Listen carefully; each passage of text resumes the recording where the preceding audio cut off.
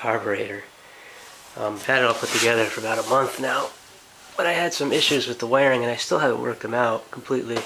One of the issues was, and I mentioned it, is the coil.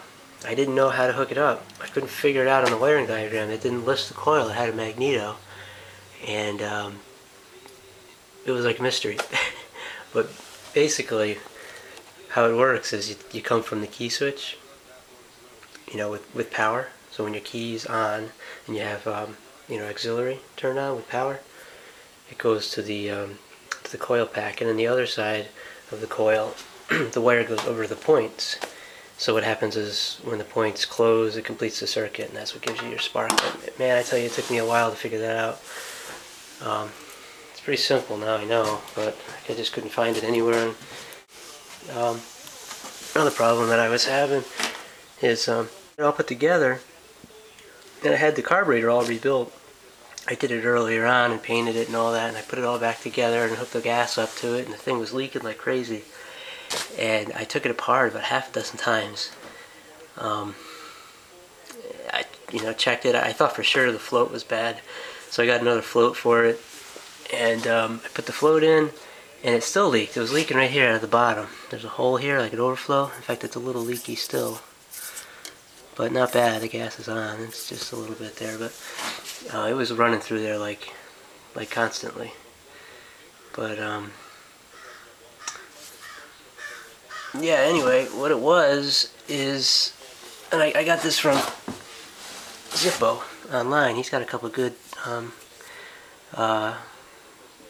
videos on carburetors like this. And this jet here, you take this out, and there's a jet that goes right up through the inside of it. You got to make sure that's real tight, because I think the gas that sits in the bowl, it'll leak right out of that jet, and it'll come down into the bottom of the carburetor, and it'll just drip all over the place. But yeah, it looks like I gotta do a little more work to it, but as it's on, it's not really leaking, so I think it's fixed.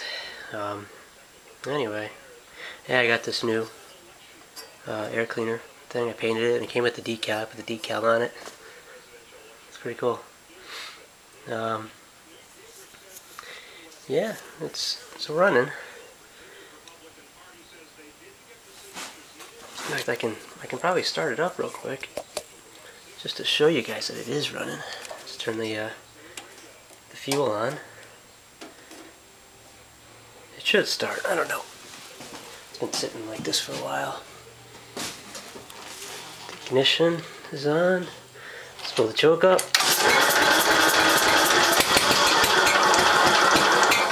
There it goes.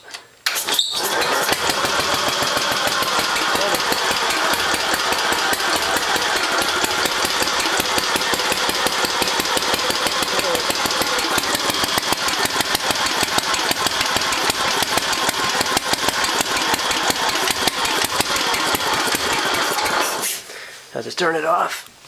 Yep, it's running. It needs a little adjusting, but not bad. We had the whole thing torn apart.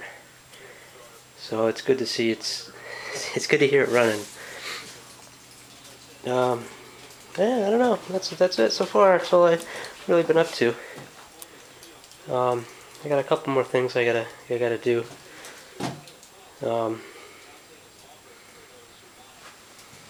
Yeah, I gotta mess with the shifter a little bit. I gotta adjust the shifter knob. The plate is kind of in the way when I put it on. It doesn't seem to. I don't know, I gotta mess around with that a little bit. And I gotta make sure that my variable speed is all working too. I'll have to tinker with that a little bit, just get it adjusted right. But yeah, I mean, it's pretty much done. I got one other problem I gotta work out with the wiring. I don't believe it's charging. It should go up in the green when it's running, and it doesn't. And like I said, the wiring diagram, I just couldn't follow it. It was too hard to read. You couldn't follow the wires, and it wasn't clear. So I found another wiring diagram online. I'm gonna just recheck it. I think I'm missing a wire actually from the generator, from this back to the voltage regulator, but I'm not sure. I'll mess with it a little bit more. But so it's almost done. All right, well, thanks for watching.